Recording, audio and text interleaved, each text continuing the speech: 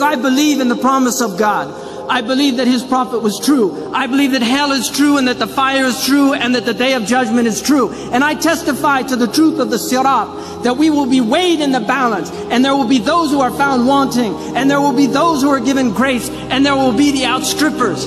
These are all true things that every prophet has taught, and I believe in them. And I will hold to them till I die, and the struggle continues. This world was never meant to be paradise.